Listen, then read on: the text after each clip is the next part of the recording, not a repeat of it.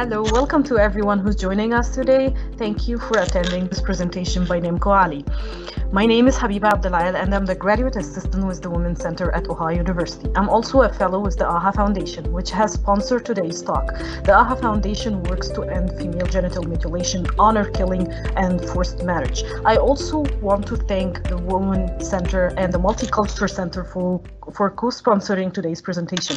We encourage you to engage with our guest speaker today through the moderated questions and answers function. We will send you some announcements through the chat, including instructions on how to post a question, as well as resources information for you.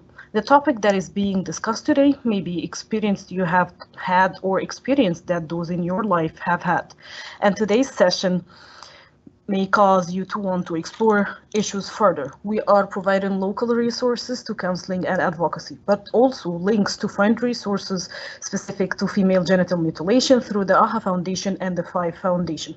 And now I'm delighted to introduce our speaker, Nimco Ali. Nimco Ali, OP, is a Somali-British social activist and writer. She co-founded Daughters of Eve in 2010 and the FIVE Foundation in 2019, which leverages resources for frontline activists. She helped to position FGM as a central issue in ending violence against women and girls. Her professional experience has included working for counter-terrorism within the civil service, supporting the rights of girls in the UK as part of Girl Guiding UK and as network lead on the Girl Generation.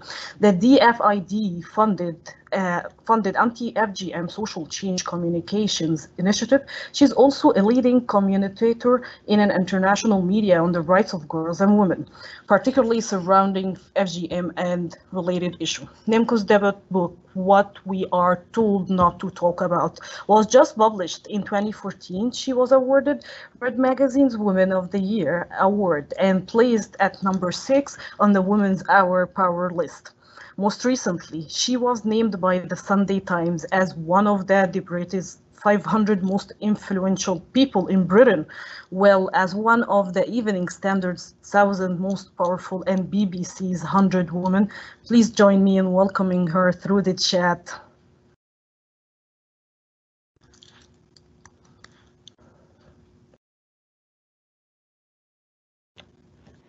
Thank you very much, Habiba, and thank you very much for the Women's Centre of Ohio University and the Ayaan Hirsi Foundation for having me here today to talk about female genital mutilation, which is a personal issue to myself and something that over 200 million women globally have been subjected to. So if I just go in a brief explanation of what female genital mutilation is, so which is abbreviated as FGM. FGM is the total or partial removal of or damage to the female anatomy for non-medical reasoning. FGM is global, has a global presence where, but the main focus of FGM is within the African continent, where more than 28 countries have more than a 40% uptake of FGM. For someone like me who's of Somali heritage, Somalia, whether the Somali community, be they living in Somalia, Somaliland, Ethiopia, or Kenya, have the largest percentage, with 98% of Somali women having been subjected to FGM. The highest population of women who have been subjected to FGM on the continent of Africa are Egyptian women, where 91% of FGM is prevalent and 71% of that is medicalized. FGM can happen in several settings. So we know that it happens in rural communities, and we also know that it happens in medicalized settings. And that's one of the key kind of evolving trends that has been identified since FGM was codified and announced as a human rights violation. But within the World Health Organization context, there has been a massive focus on the harm of FGM rather than the human rights and the abuse of FGM. This has ultimately led to people trying to mitigate the consequence of FGM, leading us to where we're now having more and more medical professionals actually carrying out FGM. In terms of what's the role, so what are the rates of FGM? As I said, so it's 28 countries. Most of those are in Sub-Sahara. So we've got Sudan, we've got Eritrea, Ethiopia, and then to West Africa, where we have Gambia, Burkina Faso, we have Nigeria, which has a less than about 20%, but ultimately with the population of Nigeria, that is still massive. Senegal. So you can actually see that there is a massive wave of FGM and gender-based violence across the continent of Africa. And one of the key kind of primaries of why I call this talk FGM, an African problem with an African solution, it's not just saying the fact that this is only in Africa, but it's focused in Africa. And if we are going to achieve the 2030 target of having a world free of FGM, we have to be able to focus on the primary place where it's evident on the African continent. Between now and 2030, there are 70 million women and girls at risk of FGM. And because of COVID, 2 extra million women have been added to that. What COVID has done is actually really shown the belly of the beast of the real inequalities and the way that we look at women globally, but specifically on the continent of Africa. We have spent the last almost 3 decades looking at development without actually looking at economic development, democratic development and social development of the African continent. Still to date, the bride price and marriage is the key economic factors within Africa. So women in Africa are only secure financially only within the context of marriage. And when marriage is happening, then those contracts are between 2 men. So the man that's the father and the man that's about to marry their daughter. So essentially, as we had in the West about 100 years ago, women are still being used as a commodity to be bartered with. So in parts of Kenya, if I want to buy a cow and I don't have any money, I have a daughter, I exchange the daughter with that. And at the basis of the commodification of women is also the objectivization of women. So girls are being basically FGM at a local and community level is seen as an economic investment. FGM is not happening for free. FGM is not being done for free, and FGM is not being done in the context of ignorance. You have to actually make several conscious decisions in order for FGM to happen. And the key primary to that is, what is the value added to the girl if FGM is done? This is one of the the key premises of why we started the FIVE Foundation, was to ultimately talk about where the role the FGM plays in the intersection between gender equality, poverty, and real democratic empowerment of women on the continent of Africa. So if you look at, looking at the biggest commodity on the continent of Africa being women and women being traded between men, if you pay $100 in order for your daughter to be cut, that's $100 added at a local community basis.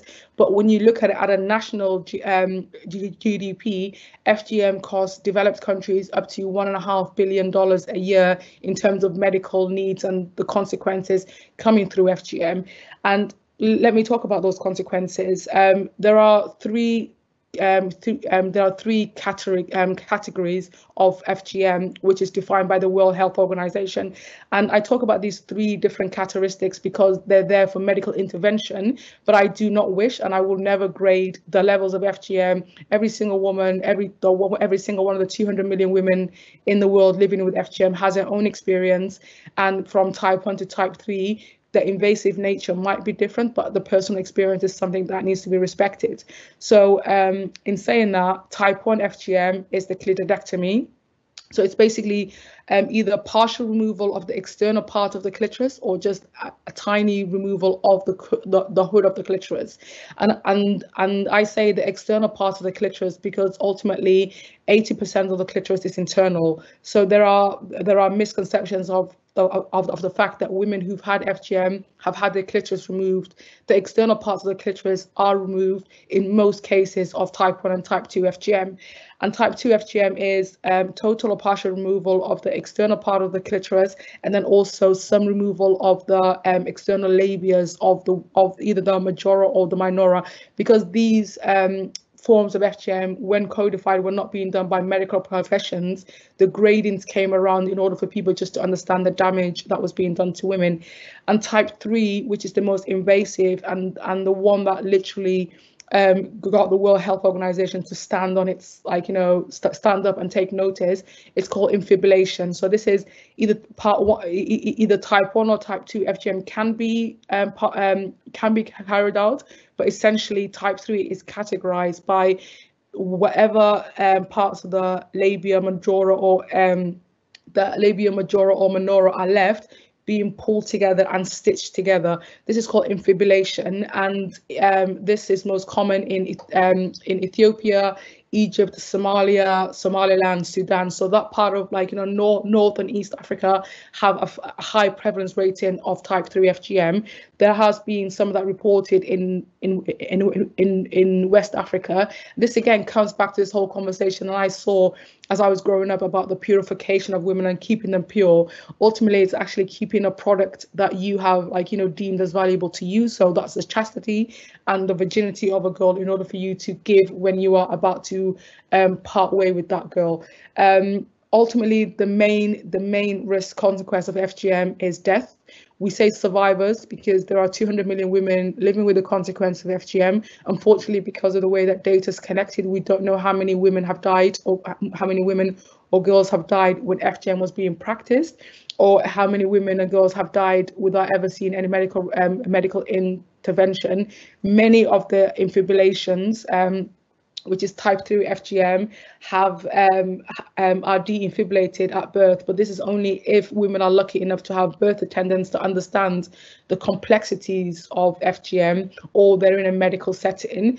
But one of the key things is that if the FGM is not undone in terms of the infibulation not happening, when women are giving birth, there could be severe complications and again leading to death.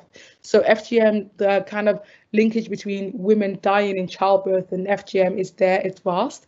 So when we talk about the risk of death from FGM, it's not just at the point of FGM happening, but also, like, after that, when women are basically at risk because of giving birth or even having intercourse. There can also be infections caused by FGM because many of the times it's not done in sanitary conditions, and because it's a non-medical procedure, this means that it could lead to women bleeding, and as we've seen in Egypt in the last few years, even when it's done within the context of a medical setting, there have been reactions to antibiotics or so some of the drugs that are being given to young girls, and they have died. Other severe complications from FGM are urinary infections, again bleeding. And then the long-term consequences of FGM are severe scarring, difficulties in urinating, and also when giving birth. So as much as we talk about the health consequences of FGM, because that's where it sits within the World Health Organization, there are severe psychological and social impacts of FGM. I can talk about this as somebody that has grown up in this side of the world, in the West, and as a survivor of FGM. The emotional impact of FGM is lifelong, and it takes several years of both therapy and personal struggles in order for you to be able to deal with that. But very little of that of those services are actually available to women, let alone on the continent of Africa, but even within Europe or America. And I think that's one of the key things that I would love to touch on afterwards in terms of question and answer sessions. One of the things, so in terms of the work with FGM, like, in Africa, the work incredibly in order to end FGM is being done by activists who are within those communities, but only 1% of international development funding goes directly to gender specific issues, and very little of that actually goes to frontline activism. There are women on so Kenya is the most successful country in terms of ending FGM, where they're down to almost negligible numbers of under 10%. A lot of that has been about lifting women out of poverty. The key element in terms of ending FGM is not telling people it's bad, because people know it's bad. And many of the women who have had FGM have experienced it physically, so they know the harms and the pain that FGM is. But it's about giving women access to opportunities, economic justice, and the ability to choose and have choices over your body and over your life are key to really ending FGM. And this is why I said, this is an African problem with an African solution. 51% of Africa's population, which is women, are not economically engaged. They're not democratically empowered, and therefore they have very little choice about what happens to them. We can tell people FGM is bad, but unless we give women access to economic employment where they have money, and once you have money and once you have the ability to be able to live outside your community and your circle and to make individual choices, what you do is you choose who you marry, when you want to marry, how many kids you want to have, and how you raise those kids. And it's very rare and seldom have I ever met, if even at all, I can say 100% at all, have I met a woman that has been given the opportunity to actually have choice and chosen to have her daughters cut. We talk, if you look at someone like Egypt, where FGM is still within the 90%, one of the key things about Egypt is that everyone talks about Egypt being a developed, close to first world as possible in Africa. Why is FGM still happening? When it comes to development and economic power and democratic power, women hold none of that. So it's not about how much money a country has, but how much money women hold within their families and within their own communities, and what kind of choices those things make. If we talk about those that are working on the issue of FGM, like I said, we've got a woman called Edna Arden, who is a Somali woman, was in the late 70s, early 80s, went to the UN and actually asked for FGM to be codified and to really for them to ratify against an act of violence that was killing women. And it's really interesting that she says that they had to protest outside the UN in order for them to be listened to, because again, FGM was seen as a development issue rather than a human rights issue. And that is, if I can leave you with one thing, the consequences of FGM are health, and they're social, and they're economical, but the foundation and the roots of FGM are about inequality and oppression. It is about keeping 50% of the population of those countries enslaved and held within the principle of them just being only viable as wives and as mothers, and not actually as equal and as active citizens. Just as we see acts of domestic violence, as we see rape, as we see other forms of sexual violence in this side of the world as violence against women and girls, it is really the same thing about FGM as well. This is rooted about the fact that women are not seen as equal to men. So in order for her to actually be more valuable, then she has to be harmed. And as somebody that has grown up with the whole consequences and the issues of FGM, I've heard the very anthropological takes about the experiences of women like me, as though it's the fact that this was something that was part of our culture. There is no cultural justifications for violence against women and girls. I mean, we don't justify. So what was it 3,000 years ago, or even 2,000 years ago, twins were being buried for being seen as a curse. We don't justify the burning of women because they might be witches. So the idea of the fact that the humanity of African women can be left to this concept of it being culture and not being respected as much as somebody else is something that's a massive fallacy. And then ultimately religion, there is no religious text that actually talks about the consequence, that talks about FGM as being something that's fundamentally required. There are people that will want to read into that, but there is no level of evidence in that. And you can also talk about the fact that religion has to evolve with the state, and if there is legislation against something, then it has to evolve with that.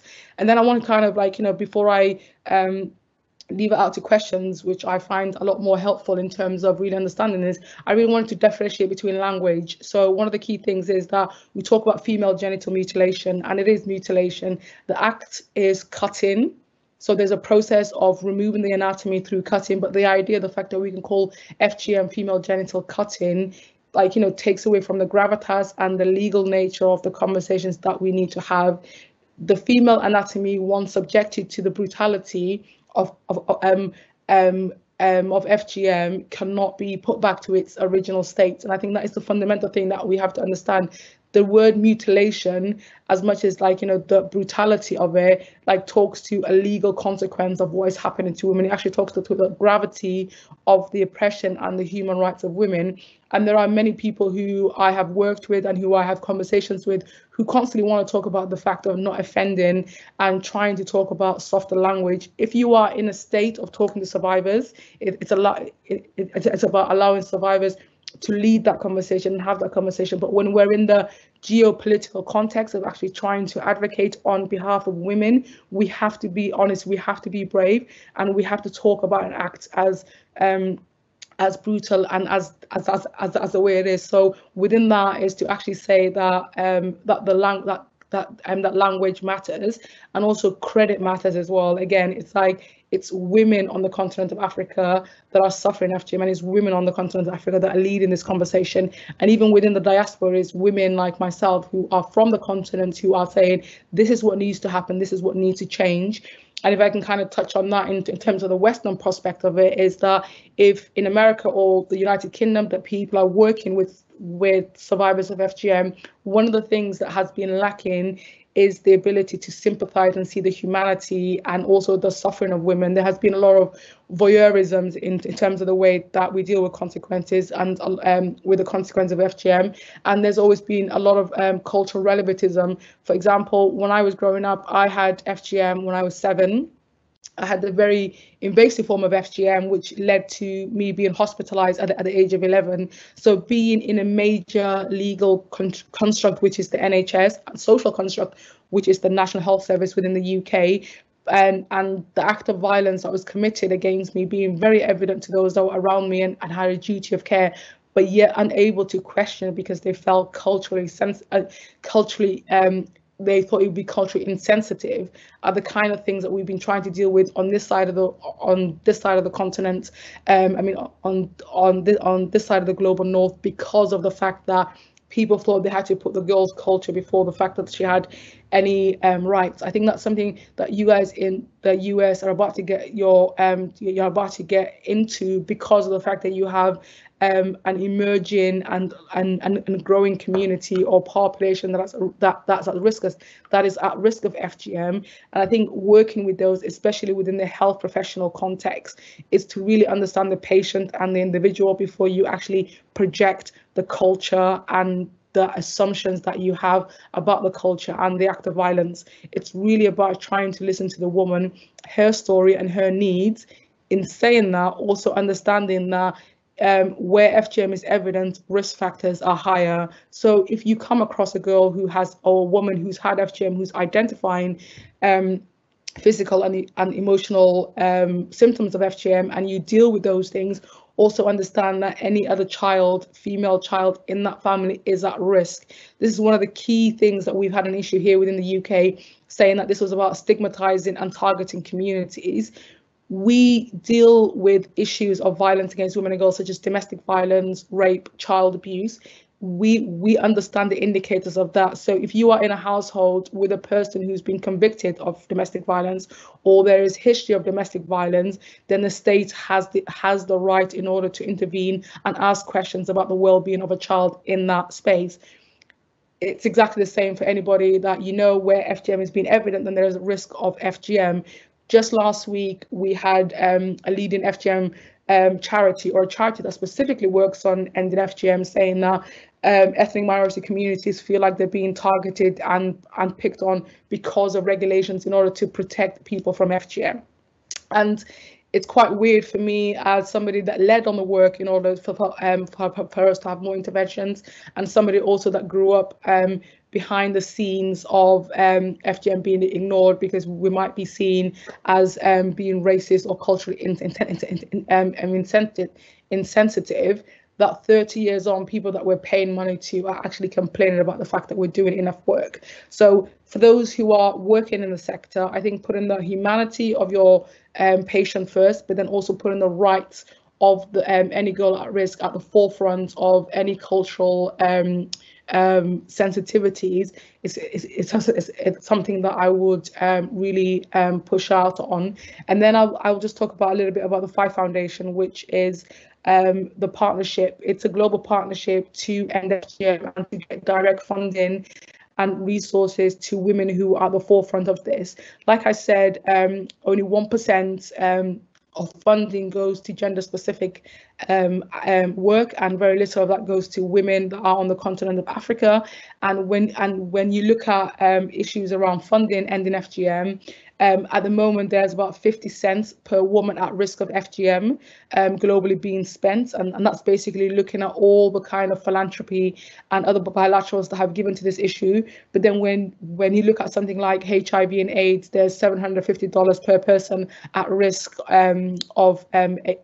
or suffering or living with HIV and AIDS. So there is a massive disparity between, like, you know, the vocal conversations of trying to end FGM by 2030, how much money we actually put into the conversation around ending FGM, and how we fund that. And we're not going to be able to achieve any of these changes unless we support the women who are really at the forefront of fighting this campaign.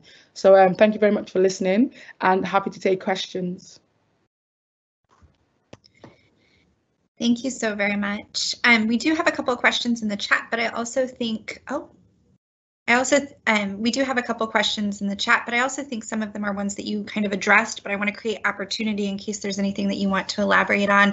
One person asked, do you think it's cultural, economic, or generational that FGM continues to exist in today's society, especially since global government entities and society as a whole frowns upon it today? And I think you spoke a lot to the economic powers at play that have perpetuated it, but is there anything else that you want to add? Yeah, I think there's been a real massive misunderstanding of the causes of FGM. So we've spent literally almost 40 years talking about FGM as a health issue, and when I first started my activism, it was about trying to change the language. So we talked about eradicating FGM as though it was a virus, and it's not about eradicating FGM, but it's about ending it. And how do we end it? It is through economic means.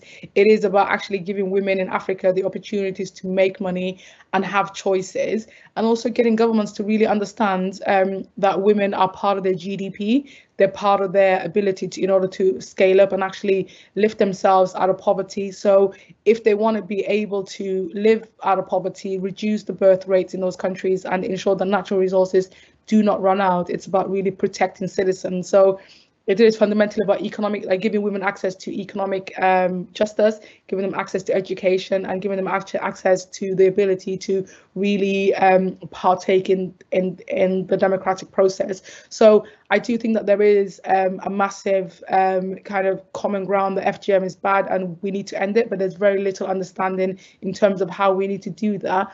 And the real answer is about investing in Africa's female future. If you invest in women and where the experts and the struggle is, then can you end FGM? So hopefully that answers that question. Thank you. And I think to this point of ending, there's a question in the chat about how can we as peers, as educators and administrators best support those who have experienced FGM? I think one of the key things is about giving somebody space. So especially from this conversation that I'm having at the moment, I would definitely ask people not to go up and start speaking to Somali young women or Eritrean or Ethiopian young women and ask them whether they've had FGM. That is something that used to happen when I was growing up, when there was an awareness raising about FGM, then everybody would directly come up to me to ask questions. It was valid the fact that I was Somali, by sheer statistics, probably I would have had FGM, but the idea, the fact that I wasn't treated with the respect and the humanity to have my own story and be ready to tell it when I want to tell it was something that was very uncomfortable. One of my best friends was telling me a few years ago where a teacher had read about FGM in one of our big newspapers here in the UK, and he cut it out and just like basically slipped that into her kind of corner and said, if you ever want to talk. Of course she felt humiliated because as much as she was an FGM survivor from an ethnic minority community, she was also having the same emotions that any British woman would have had about her body. So I think as educators, as peers, and as people that care, create safe space. Let people, let your friends, even your friends, don't even directly ask your friends, let people know that there's space for them to come to you if they want to. and in terms of services within the university and around, please say that they're open to everybody, and understanding that women of colour, even from ethnic minority groups that are new to the country, have emotional and psychological needs. So I think be respectful, be kind, and just be ready if somebody does come to you. And this notion of allyship is really being repeated quite a bit in the questions that I'm seeing from the audience. And so I just want to acknowledge that there are a lot of people who are in this space who are committed to finding ways to amplify voices of women who are at risk for FGM, but who also don't want to perpetuate marginalization or to make people uncomfortable in the ways that you have just very wonderfully described. And so but I also want to acknowledge that some of these questions are also tied in with comments that they want to make to you in terms of saying that your presentation has been very powerful and moving, and thank you so much for sharing your experiences as well. Another person has a question in regards to what percentage of survivors, if at all possible, are able to have FGM reversed. And I'm assuming that they mean in terms of what does medical care look like in regards to the physical impact of FGM, and what does treatment look like? Yeah, so there are several kind of ways in terms of supporting women who've had FGM. I would never say that it can be reversed, because it's ultimately removing an anatomy that can't be replaced. So, for example, if you've had type 3 FGM, which I had, which is called infibulation, there is the deinfibulation, which is opening of the anatomy that was stitched together. And sometimes, depending on what the damage that was done by the cutter. So, for example, one of my best friends recently, she was 30, like at the age of 35. So she was 30 when she had 5 when she had FGM, and 30 years later had her infibulation. And at the time when before she was deinfibulated, so had her anatomy reopened, she had type 3 FGM. By the time it was deinfibulated, she had non-categorized FGM because her clitoris had been left. So what the cutter had done, or the circumciser, or this woman, the perpetrator, actually let's call them the perpetrators of FGM, because they're not circumcisers. So the perpetrators of FGM had done is just basically stitch her anatomy together. So when that was reopened, it meant that she had no other physical medical needs. There are women who have had their external part of their clitoris removed. So sometimes if that has been hidden behind scar tissue, that might not be able to be undone. So ultimately, the needs and the needs of FGM survivors are diverse, and it all depends on the woman and her experience. And ultimately, because a lot of the procedures are not being done by medically trained people, it's about trying to support that survivor in a way to make her life bearable. Many of those services, actually, I'm not sure how available they are in the US, but in the UK, women can directly access physical services through our NHS, and now through our general practitioners. You can ask for these things. Ultimately, what I would say, which is lacking on a massive scale, is the need for psychological support for survivors of female genital mutilation, and actually really understanding the trigger points that women might have in terms of when they give birth and so on. So yeah, so the services out there are vast, and the needs of women are diverse depending on her circumstances. Thank you so much. Another question is how are people able to determine the scope of the issue? So how are people able to find out how many people have been victimized by FGM or survivors of FGM? And how do you get an idea for how expansive this is around the globe or in places outside of Africa? So yeah, so in the UK, so I'll just speak to the UK in terms of the activism that I did and the kind of results of that. So in 2013, we lobbied the head of the health service here in the UK to put in a code where every single woman in the United Kingdom would be asked, has she had FGM? So it wasn't just about asking women from certain ethnic minorities. Before 2013, the way that stats were being done was basically looking at how many women had in their census identified as being an ethnic minority community where FGM is prevalent, where more than 40%, and there was an assumption she had FGM, and then assumption that her child would have FGM or be at risk. now that we have the ability for women to self-disclose and ask and be asked these conversations, we went from the guesstimation of 66,000 women to actual data of close to 140,000 women in the UK living with the consequences of FGM. Many of those women had been cut prior to moving to the UK, so they'd come as refugees or settled in the UK before they had FGM. Many, like me, had been cut before it was illegal to take girls out of the country, so it only became illegal to take British girls out of the country and have them subjected to FGM. That only became illegal in 2003, even though we had legislation against FGM since 1985. In terms of globally, we know where FGM is evident. So we pre-existing data in terms of like the Somali community, Somalia, Egypt, Ethiopia, and then every 3 to 4 years there is a health surveys that is done by both by the UN, and the data is collected that way. And UNFPA has UNFPA, which is the UN Joint Programme on Ending FGM, has up-to-date data of where FGM is prevalent and where and what the stats are. Outside of the continent of Africa, the largest population, concentrated population, which is actually quite vast, is in Indonesia and Malaysia, where FGM is also up to the 50%. And sadly, within both Indonesia and Malaysia, FGM has been medicalized. So there is this whole legitimization of FGM through medicalization.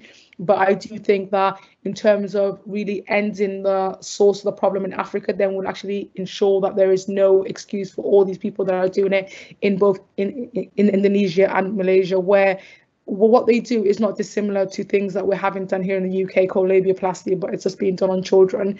So there, because of this whole conversation around FGM being done through ignorance and because people are barbaric, there actually has been a seeping in of that misogyny through this idea of choice. And the reason for me why I'm very specific of calling it female genital mutilation is because an act of mutilation is GBH, which is grievous bodily harm, which is an act of violence that you cannot consent to and the state has control over. But because when it happens to women's bodies, it's fine. So in the UK, that we're in this quandary where if you're of an African descent like myself, you can't have certain procedures in certain private hospitals because it's classified as FGM. But if you're white or non-African descent, it's called labiaplasty, and then there's some kind of choice that's built into that. And that all comes from this idea of the fact of seeing FGM not as a form of violence and oppression, but ultimately seeing it as a form of ignorance. I really appreciate you talking about that intersection, right, in terms of how the notion of choice is understood and as it connects to issues of race as well as gender. And someone has said a little bit about how they really see that the patriarchy contributes to FGM and this notion of how women are situated within society. But then other people are also raising this question of how do we properly end FGM? Is it by doing additional sort of programs that lift women up economically or provide better education, or what does that look like? Because I'm also hearing you say it's not necessarily just ignorance. There is this perpetuation of labiaplasty and other sorts of things that do try to tell people who have vaginas what their vagina should look like. Yeah, there is a powerful thing. So the whole thing about the global north-south and divide kind of conversation, where it is ultimately in terms of in the developing countries and especially in Africa, it is about lifting women out of poverty, and then in this side of the world, it's actually about really being very clear about the concept of choice. I think there is zero informed choice in terms of the procedures that are done to women in terms of the female anatomy. So some people can kind of compare it to things like breast augmentations and so on. Those are not mutilating and changing the functions of parts of the body which can't be reversed back. So there are completely different kind of consequences and conversations around the informedness of the consent to women are given to labiaplasty. But ultimately and fundamentally, in terms of ending FGM on a mass scale, it is about economically empowering women.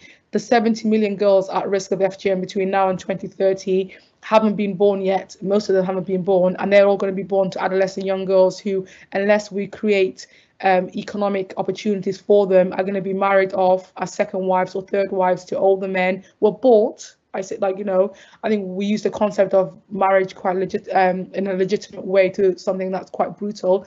Bought, and those kids are going to be born, and those kids are going to bear more children. But if you give women access to economic empowerment, then she chooses not to get married, or she chooses to get married when she wants to, and chooses how many kids that she has. And just even comparing ourselves to our grandmothers on this side of the world, our grandmothers had little choice in terms of, like, you know, getting married and getting divorced, to the point where people make stats about how very few people are, like, you know, having children in wedlock, and how marriages are crumbling. The reason why divorce is so high is because the fact that women actually have the choice to get divorced now, and women have the ability to be able to live without being secure in a marriage in order to sustain whatever livelihoods that they have. So we have to wish for our sisters on the continent of Africa the same as we wish for ourselves. So yeah, I do actually ultimately think that fundamentally economic empowerment and economic development is key to ending FGM.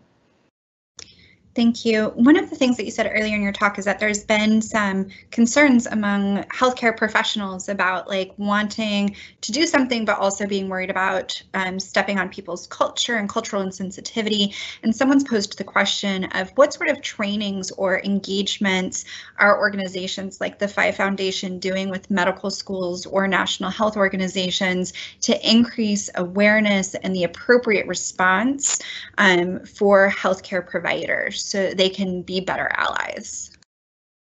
So yeah, so the FI Foundation's main focus is on trying to resource funding for women on the front line of this fight, as opposed to directly working with health professionals.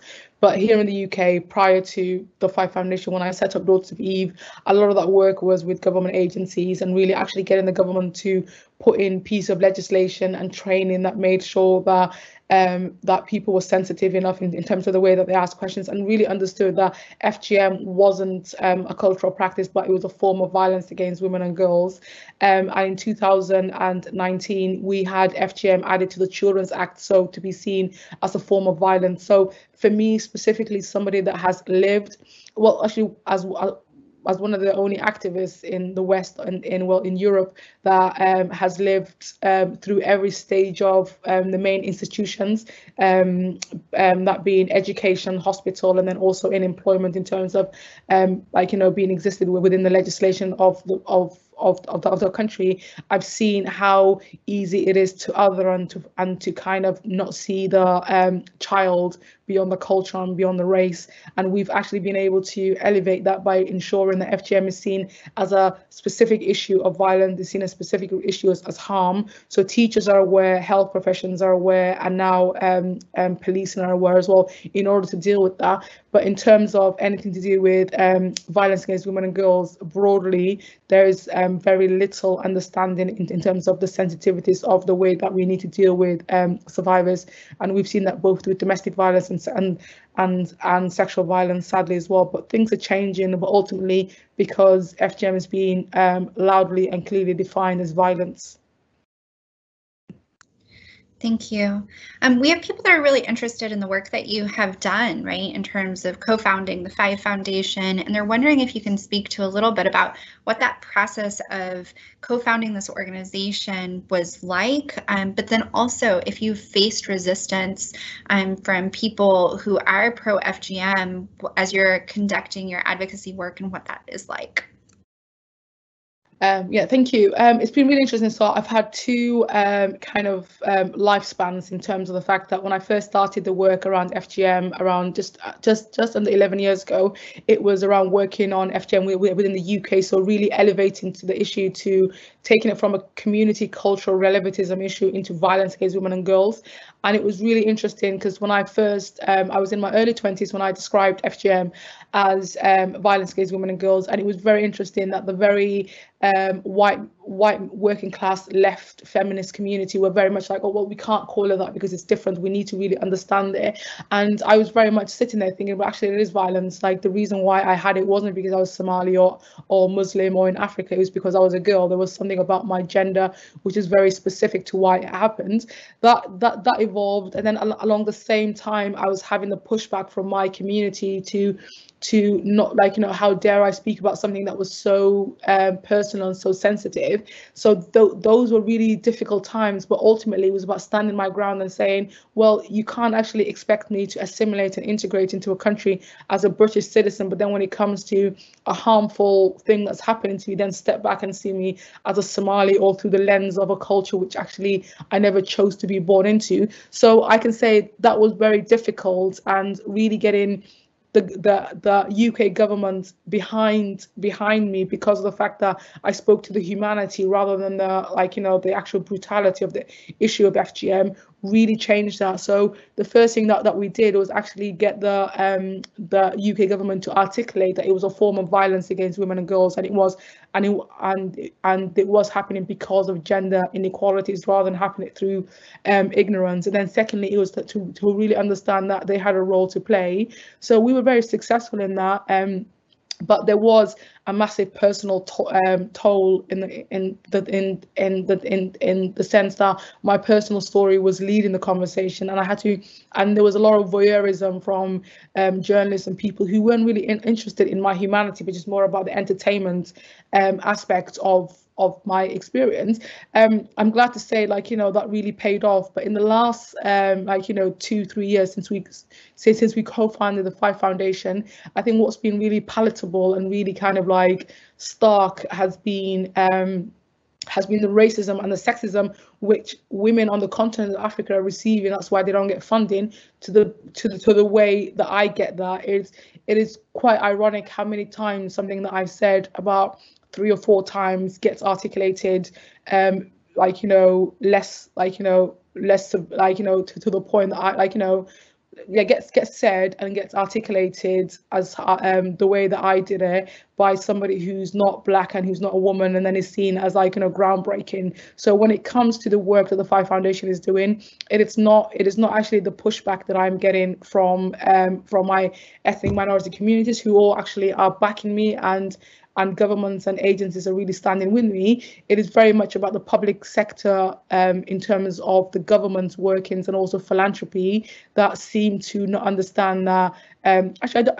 To be honest, I think they don't believe that non-Europeans and non-Anglo-Saxons actually have the ability to make free will and choice. So there's this real conversation about the fact that we have to keep baby in the continent of Africa, and that leads to why we're not why women are not being funded. So it's both the experiences that I've had in terms of being a co-founder of a foundation and an organisation that led the work around FGM have been very personally painful, but painful in 2 different ways. The first one was ultimately about my personal experience and me being physically attacked, and then this one is actually really more about the erosion of your integrity because of the fact that people can't just deal with somebody who they want to see as a victim actually being the leader in a position. And I'm hoping that we can actually overcome that and actually see that that Black and African women are complex, and they do have the ability to lead themselves out of poverty and oppression.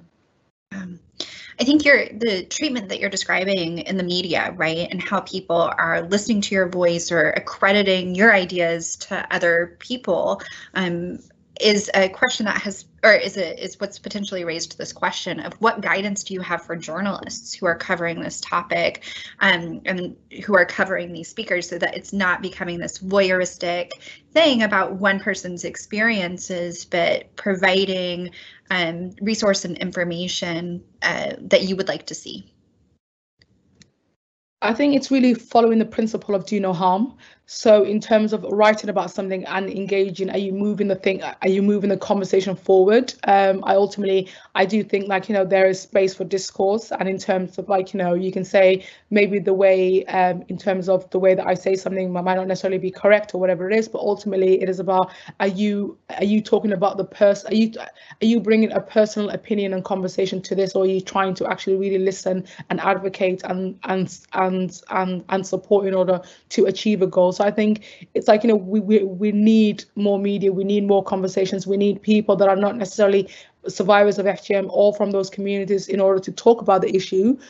But the reality is, when you talk about it, are you doing it for the right reasons, and are you actually moving things forward, or could you be pulling things back?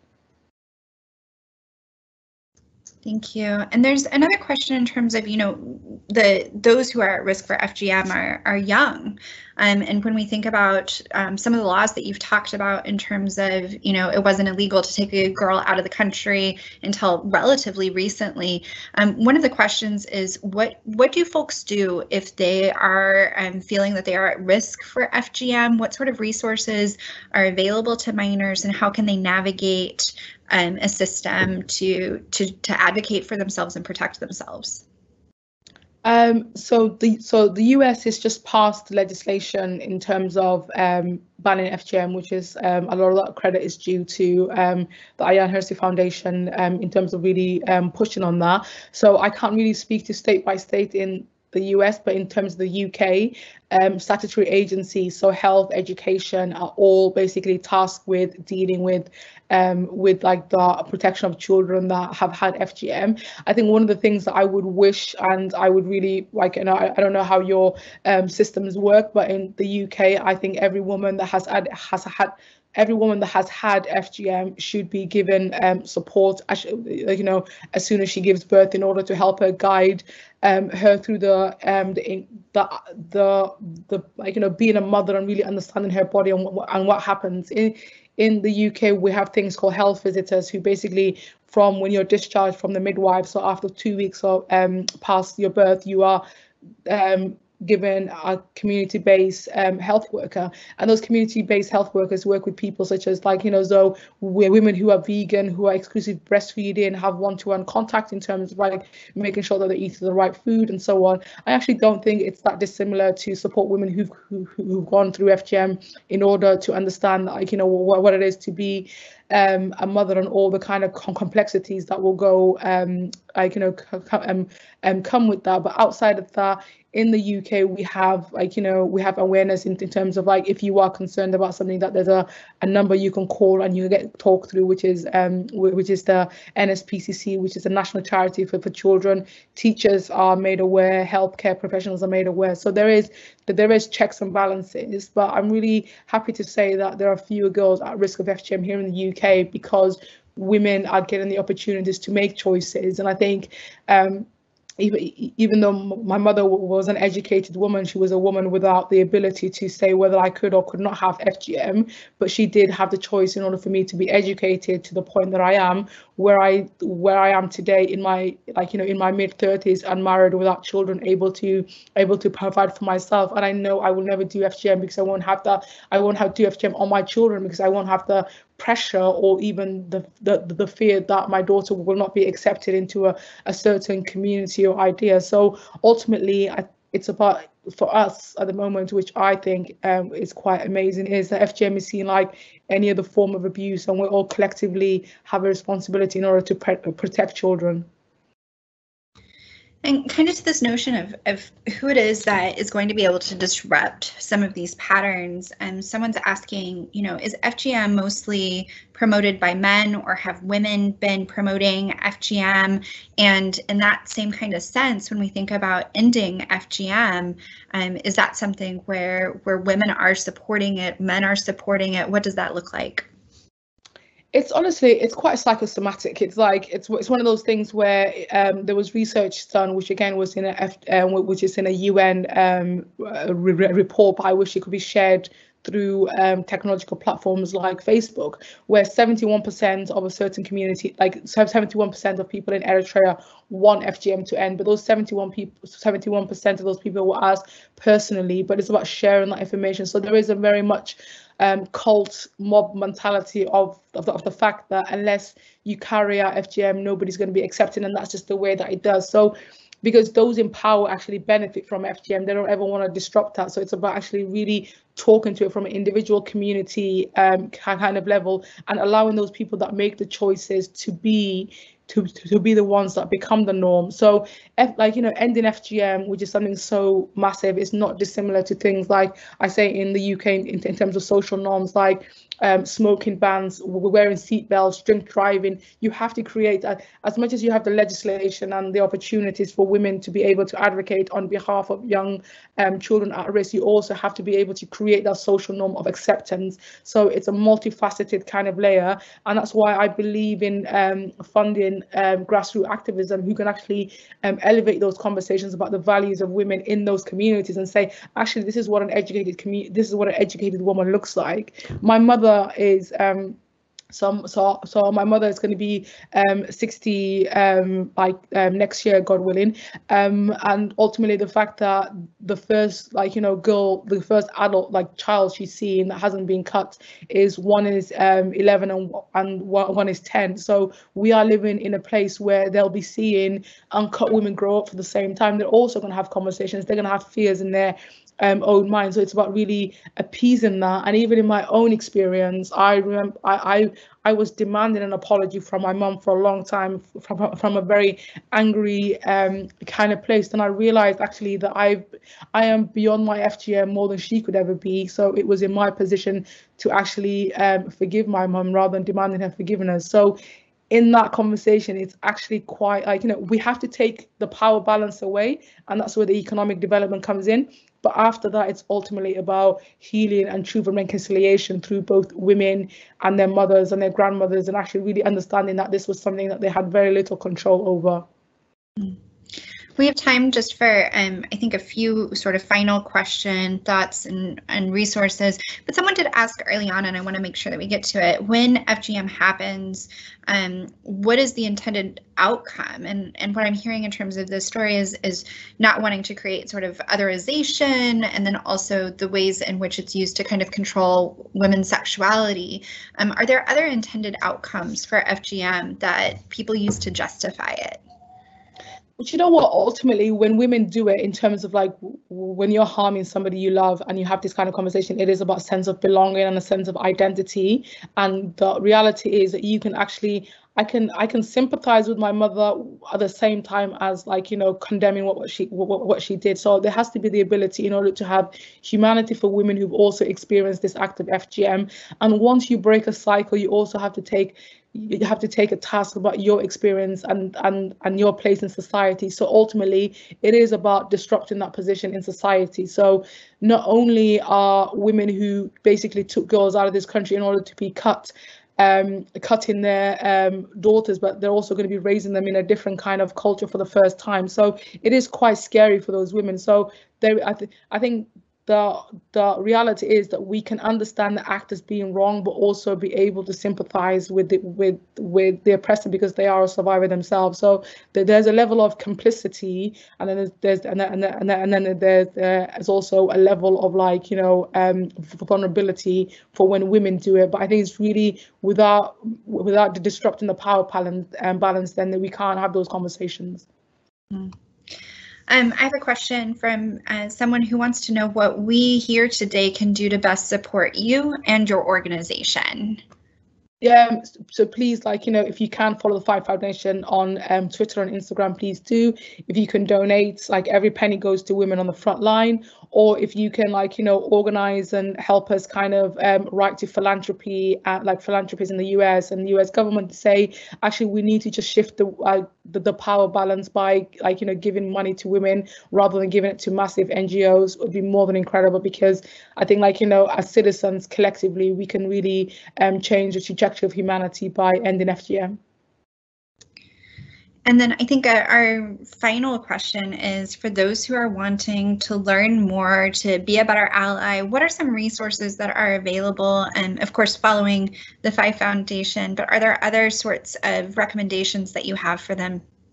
I would definitely say Hirsi Ali has an incredible book about her experience of FGM. There's Nawal Adesalawi, and then there's an incredible film which I think is on YouTube.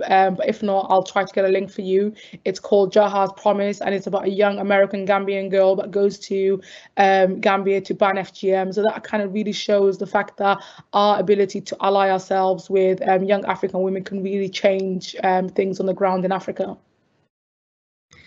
And we will put all of those resources into a follow-up email for all of those of you who are in attendance so that you can have that information moving forward as well. My final question for you is there anything that you wish that we had asked you today that you want to share with us? No, it's been brilliant. Thank you so much for having me. I just want to say that I think, like, I don't know how many people are on here, but we all have the power to make change. So my favorite African proverb is, if you want to go fast, go alone. If you want to go far, go together. And I think together we can end FGM by 2030. Thank you. Thank you so much. I really appreciate you sharing the experiences that you have had as a leader with the FIGHT Foundation, your own personal experiences, and also really, I think, activating those of us who are in attendance today to do more to support the FIGHT Foundation, as well as other initiatives to empower women and girls around the world. I want to do a special thank you as well to the AHA Foundation for sponsoring our talk today, and of course, the co-sponsors of the Multicultural Center. And Habiba. Yeah, I just wanted to thank you, Nimco, for the informative speech and for coming today. Yes, and give a round of applause. I know you cannot see the participants, but I think they are already giving you a round of applause. And thank you so much for your amazing work fighting FGM and gender-based violence against women and girls. Thank you for coming today. Thank you very much.